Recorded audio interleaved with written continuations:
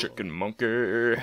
Well, what is what we have here? My name is McChickenMonkey. I'm your host. Rub me on some groast. I'm gonna make some toast. I'm your host. What's up, guys? McChickenMonkey here, bringing you a little Modern Warfare 3 free-for-all on hard chat.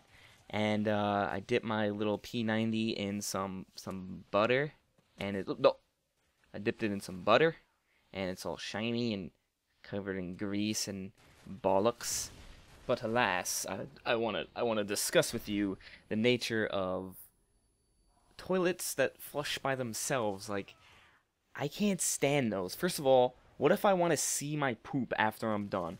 Now, I'm pretty sure I have IBS, irritable bowel syndrome, which is pretty exciting for me. So when I poop, I'm like, this is going to be good. This is going to be a nasty one. I'm going to send it to my mom. She's going to email it to my great aunt Evelyn, and she's going to forward it.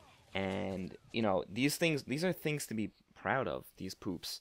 And they just, sometimes I sit down on a toilet bowl, and I'm like, I'm going to absolutely unleash the Kraken on this shit. If you know what I mean. Like, I just go. And then these toilet bowls go, and they'll flush by themselves. I'm like, oh, no, what is this? I'm not about this life. I'm not about it. Okay? I'm sorry. I swallowed my microphone right there. Very passionate about this. Passionate about my poop life. Okay? And also, another thing about these automatic toilets is they freaking flush by themselves.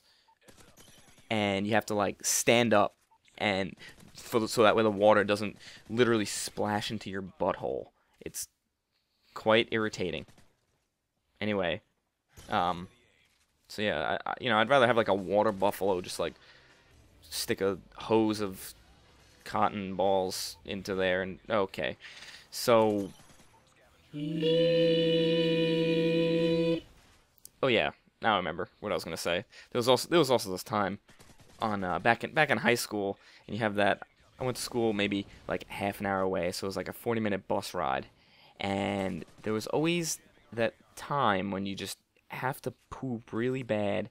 You didn't go all day. You had some spicy pasta bolognese for lunch, and you just start festering. Stuff starts festering in your stomach. There's little follicles that start growing on your little turdsicles, and they just really know how to urkle your gurkles, and you start grumbling and mumbling, and you just know you have to, so, and then you're on the bus, and you're just like, I gotta really poop, and you're just hoping that it just reabsorbs into your small intestine, that way, you don't have to go for the time being, and it just reabsorbs.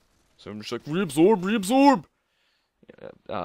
Pat Ovary will know what I'm talking about there. Sometimes I just almost sharded myself. I have to poop. Yeah, I do have to poop, okay?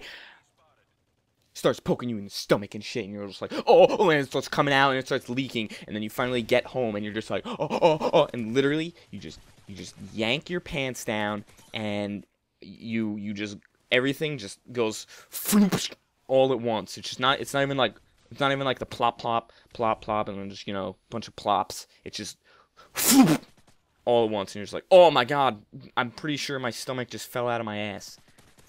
And then my friend, good old Steve Martin, the actor, I'm friends with him. We're Scrantoneers, and yeah, he had this idea to start a Shit Pick Tuesday in our group chat thing that we did, and there was this one time.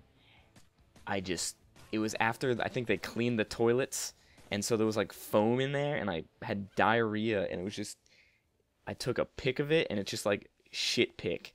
So in the shit pick foam. So in the comments below, tell me your grossest poop story, and how you just hoped that your poo just reabsorbed.